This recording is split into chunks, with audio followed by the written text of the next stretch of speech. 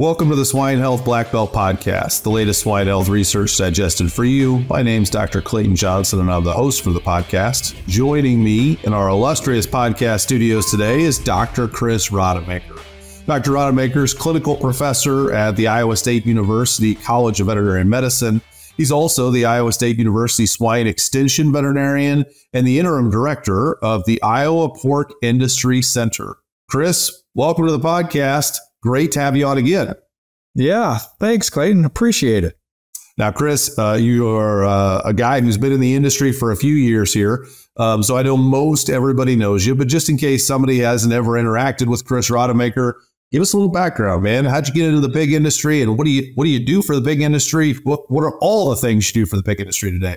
Yeah, no, I appreciate that. So yeah, born and raised in a small diversified crop and livestock farm in southwest Minnesota, and went to the University of Minnesota. And as I was kind of getting into the College of Veterinary Medicine, my neighbor was just getting out. My neighbor was Brad Frecking. He started up a small company called New Fashion Pork. So I got to kind of watch Brad start and grow that company. And when I graduated in 1998, he offered me a job as veterinarian, as he was really in the process of building that company and didn't really have time to do the more traditional veterinary services. So I was there as director of veterinary services for 11 years. And then in 2009, I had the opportunity to backfill a position in Ames with Smithfield Foods as the director of production improvement, as Dr. Roger Main had left that position to take over as the director of operations for the Iowa State Veterinary Diagnostic Lab. So I spent about 5.5 years working with what at that time was called the Western operations of Murphy Brown, which was their live operation part of their business.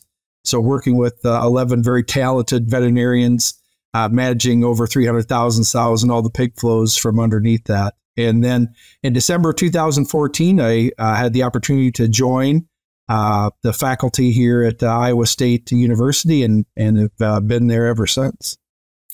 Very good. Well, and Chris, I know something else you get heavily involved with there at Iowa State that you didn't even mention amongst your many duties is kind of leading up some of the planning and coordination of the annual McKean Swine Disease Conference. You guys are fresh off of that conference now, and I know we're here to talk about one of the presentations that you gave to the audience at that conference, but you might share with some folks, what is the history of the McKean Conference and some pretty big changes this last year.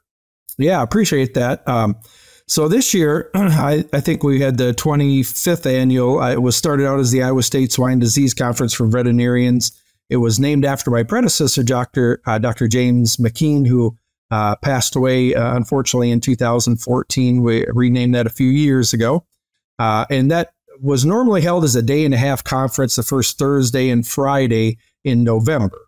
But as the swine section was kind of looking at it, it's really not very long after the layman conference, and November 1st, things started to happen for veterinarians. We're getting into PRRS and PED season and things like that. So we were looking for the opportunity maybe to partner with another very successful program that we have here for producers, which is called the Iowa Swine Day Conference. So we made the decision, kind of talked to them about moving it in conjunction with that. So that actually happened the last week of June. We had a pre-conference session, which was focused on PRRS, sponsored by Boehringer Ingelheim, on Tuesday. And then on Wednesday, we had kind of shrank to a one-day conference. We had 4 plenary talks in the morning where we talked about veterinary retention. We talked about some changes to the new VDL that we're building at Iowa State and focusing on also on the U.S. SHIP program.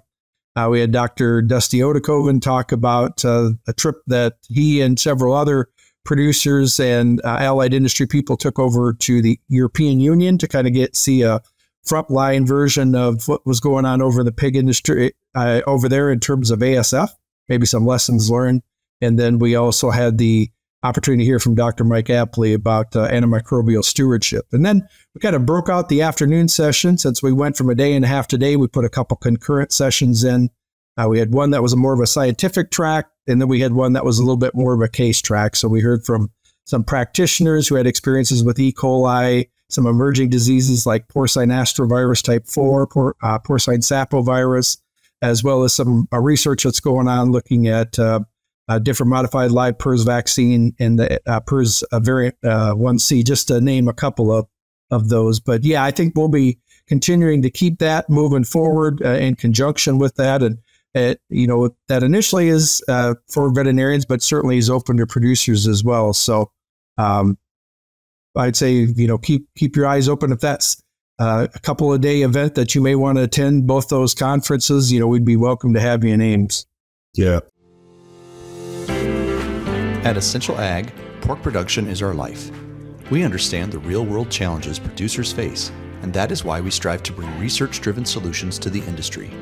The team at Essential Ag is working hard every day to find and deliver innovative technologies to you because we are passionate about solving your problems.